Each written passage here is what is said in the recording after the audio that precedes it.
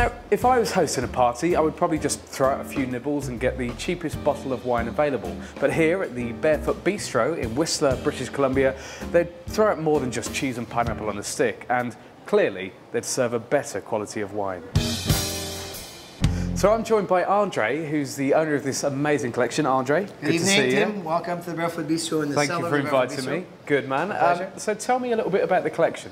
So we have wines that I've been collecting for over 15 years, and I look for wines that are from around the world that are really hard to get or hard to acquire. And sometimes they're very old wines, sometimes they're really, really small wineries from Burgundy, Australia, France, around the world. Okay, and what are some of your collections you've got so here? I sort of lined up a little, like some of the wines, some 55 Mouton Rothschild, some 1970 Cheval Blanc, some Petrus, as you see, quite a few, with 1970 Petrus, and a very old bottle, the oldest one we have here is an 1895 Madeira. Okay, and how much would a bottle of that set you back? Actually, the Madeira is like, I believe, $1,800. There's Petrus is $10,000, but...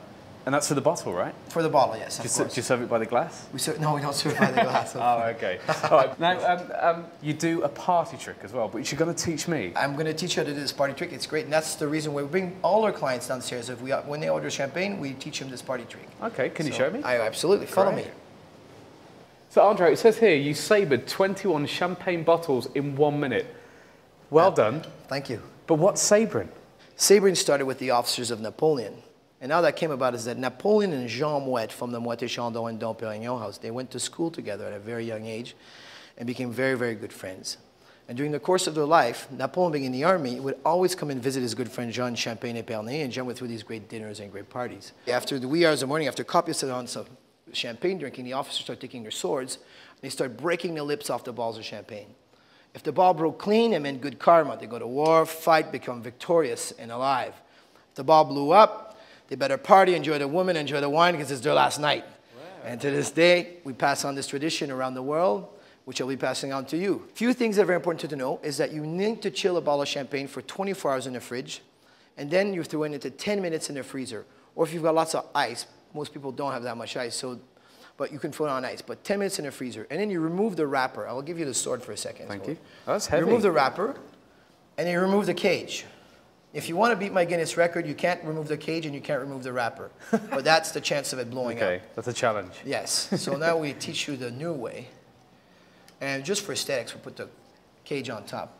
So you're going to take your sword, and it's very gentle, like this, and it's all in the wrist. And you're going to follow through, and you're going to hit the lip. And you just have to tap, and it goes right through. See, like how I'm doing, like this? And never lift the blade off the bottle. And follow through and hit the lip. Pop. Sword in hand. It's really that easy? It's really that easy, I promise. Oh, no, okay. I'm under pressure here now. You all see this, it's very easy. It's like this. I like that. Hold it like that. Yeah. Just like this, and you're just going to go like, up. That's all you have to do. Just follow through? Okay. Are you ready? Yeah, go up. Okay, here we go. Hop. Hey, no, it's working. You got it. It's a slow motion. Hop. Hey, voila. And that's it? That's it. I've sabred a bottle. See, now when it takes, you got one, but wait, let me show you the best trick. Okay. This is the one when you have a date. You're going to love this. Oh, wow. This is good. So we'll put the sword out. You're going to hold the glass. I'm going to show you a little trick. This is the best party trick. I'll put this on here for now. So let's grab the next bottle. So. Same thing again. Same thing, but you see, it's very gentle. So how you do this is you use the glass like a pendle. So you're going like this, you're going to tap like this. I'm going to say a little harder, harder, That's harder. That's not going to work. And it's going to break right off. You just go like this, but just a little harder. Make sure when you tap the glass is flat, not like this, because then you'll have a chance of chipping it. So like this. Really? It doesn't matter if you break it. We'll have many glasses here. So. Oh, no. You'll see this is real pressure. So you just go and tap it like this, and I'll tell you, and I'll say a little harder. Like, you see? Like that. And just slide it so it goes, and tap it a little harder. Yes, a little harder, exactly like that. Hey, voila! You see? That's a great Isn't it a great trick? There you go. So you can honestly use anything to get that off. You can use an elf, yes, I've used all kinds of things. A ski, a snowboard. Have you ever had a disaster yourself? Actually, I've got a great picture, which is right here. Okay.